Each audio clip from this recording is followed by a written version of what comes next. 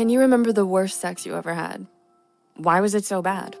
Was it the mind-numbing boredom, lack of connection, or simply excruciating awkwardness? Sometimes even good sex can be imperfect because there isn't such a thing as a perfect lover. But in some cases, there are some red flags in your partner's sexual behavior that makes the whole experience far from enjoyable. Let's explore some of those. Setting the stage. In the realm of sexual experiences, taking the time for foreplay is essential for arousal and enjoying the moment. Unfortunately, this first step often gets ignored or rushed through. But then you miss out on the pleasure and connection it brings. A medically reviewed article on Healthline.com states that foreplay is essential for physical pleasure and emotional intimacy. This can be achieved through various means, such as tender touches, warm hugs, whispering sweet nothings, or engaging in passionate kisses. But without the proper foreplay, you may end up feeling unaroused, unsatisfied, or emotionally disconnected from your partner. The closing act.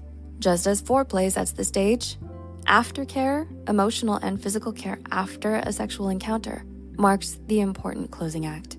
Try to imagine some of your sexual experiences. Have you ever felt unusually emotional after sex? Social psychologist and sex researcher David Wall mentions a state called post-coital dysphoria, which is a feeling of sadness or emotional unease after sexual activity.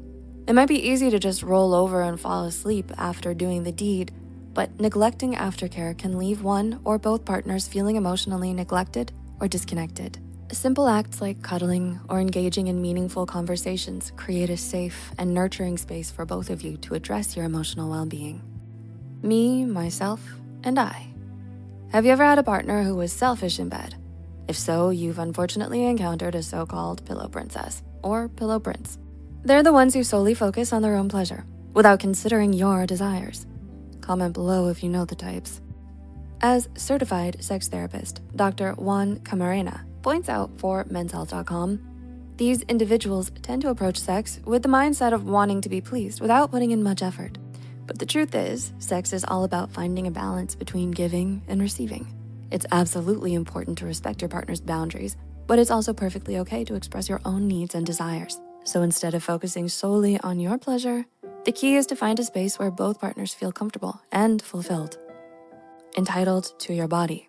In some extreme cases, being selfish in bed can lead to a troubling phenomenon called sexual narcissism. Sexual narcissists are individuals who believe they have an absolute right to sex, particularly within a romantic relationship.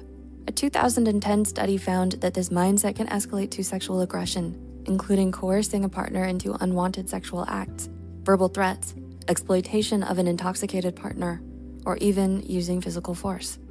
It's a manipulative behavior where arguments, pressure, or positions of authority are used to force someone into unwanted sexual activity.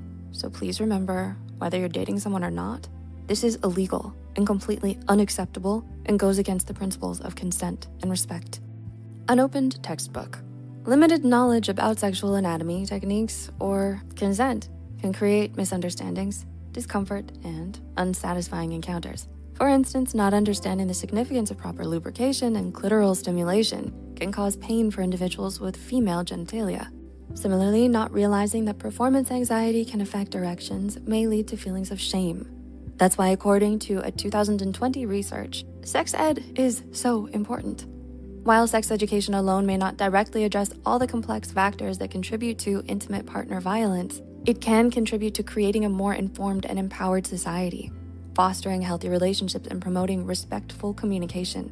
Of course, no one is expected to know everything right from the start. However, taking the initiative to educate yourself about sex can significantly enhance the quality of your experiences. To start, take a look at some resources in the description below. We hope you never had to experience these red flags in your relationship. But if you find yourself in some of these situations, please remember to take care of yourself. And if you want to learn more about healthy sex, take a look at 8 psychological facts about sex. Thanks for watching and take care.